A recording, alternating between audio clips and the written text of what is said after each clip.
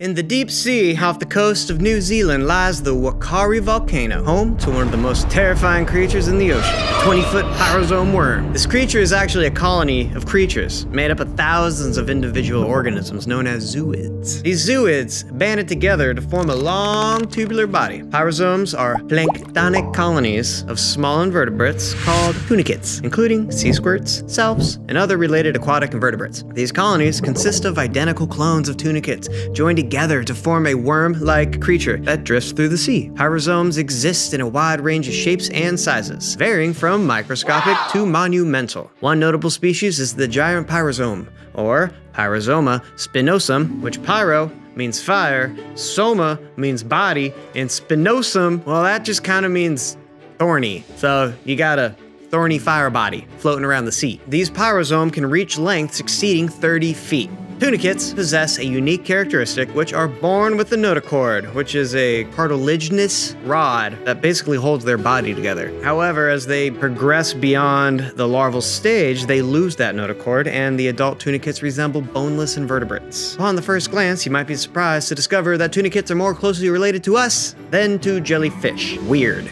Tunicates derive their name from the protective outer membrane called a tunic, which gives them a clear and gelatinous appearance. Benthic tunicates, often referred to as sea squirts, earn their name due to the water they squirt when disturbed. On the other hand, planktonic tunicates, known as salps, are drifting organisms. The tunicates involved in pyrosome formation are closely related to salps. In a pyrosome, each individual tunicate is called a zooid.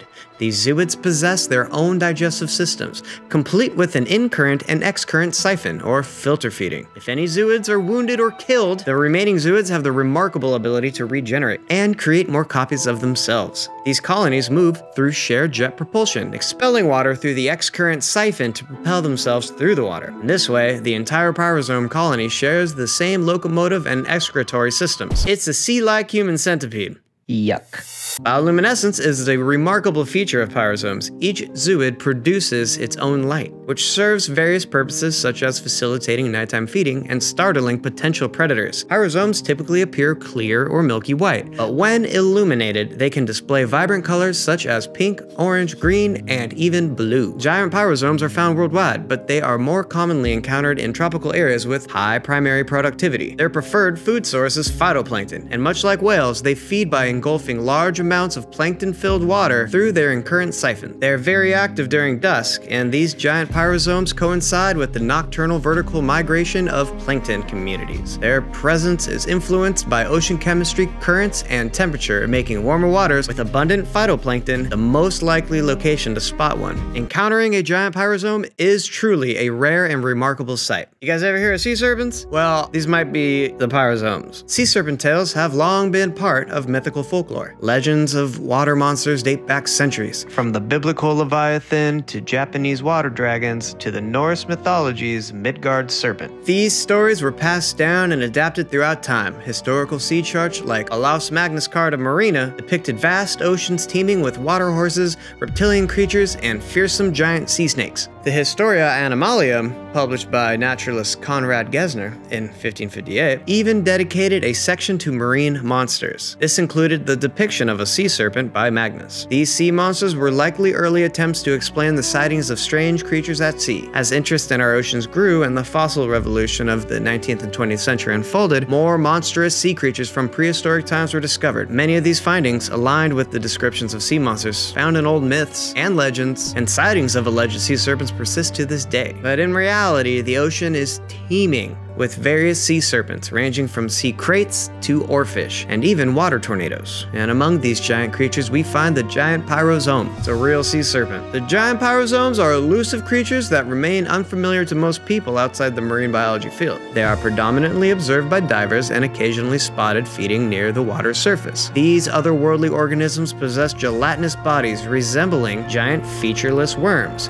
without any limbs or distinct characteristics. Even those acquainted with sea skirts at the beach would unlikely associate them with these enormous sea worms. The sight of a giant pyrosome can be both mysterious and unsettling. Before the marine biology revolution of the late 19th and 20th centuries, a massive tunicate would have perplexed any sailor at sea. But we now understand that giant pyrosomes are far from being vicious sea snakes. They are entirely passive animals, lacking a central nervous system. As a result, they would never attack a ship, or even be aware of its presence. However, a 19th century sailor might interpret such a strange creature. After a long day at sea, influenced by the tales of the old serpents, one's imagination could easily run wild. Even a modern-day sailor unfamiliar with marine invertebrates might mistake a giant pyrosome for a fearsome sea serpent. Most sea serpent candidates, as we know them, are harmless animals, with no inclination to harm humans. The oarfish, for example, is another passive filter feeder. If a ship were to collide with a large animal, the resulting damage might give rise to tales of a brutal attack. But in the case of the giant pyrosome,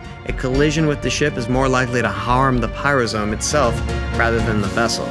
Nevertheless, the zooids would simply regenerate and continue their journey. In 1884, the crew of the steamboat Churchill reported the sighting of a horrifying sea snake off the coast of Port Natal. According to their description, the creature appeared to be covered with large seashells and possessed a big hairy head. From the ship's perspective, the head and the tail seemed to be 60 feet apart. The animal surfaced only briefly before disappearing beneath the ship, and very little additional information about the encounter is available. Most of the details of the sighting come from Bernard Heuvelmann's book, In the Wake of the Sea Serpents. Could this startling sight may have been of giant pyrosome? I don't know, but pyrosomes lack heads or tails, and they certainly do not possess hair or other distinctive features. The fine hair on the surface of pyrosomes can create the illusion of a head covered in hair, especially when viewed from a ship or from the surface. To someone who has only encountered seashells and not tunicates, the individual tunics of the pyrosome zooids might appear shell-like, especially when displaying the vibrant bioluminescence. This effect resembles light dancing off iridescent shells. The area, formerly known as Port Natal, is situated along South Africa's coast, where the Indian and Southern Oceans converge. The region experiences an average sea surface temperature of 77 degrees Fahrenheit or 25 degrees Celsius, with minimal seasonal variation. It's highly productive due to the influx of nutrients from the Antarctic waters below. These conditions make it an ideal foraging location for giant pyrosomes. Wow, it is theoretically possible for a colonial pyrosome to reach a length of 60 feet. Such a size would be extremely rare. The average length of a giant pyrosome is approximately 25 feet, with a maximum recorded length of 30 feet. However, estimating length or distance accurately while at sea can be extremely challenging. The human mind's eye cannot always be trusted, especially when startled by the sighting of a sea serpent. Will we ever know for certain if the Churchill sea serpent was in fact a giant pyrosome? Perhaps not.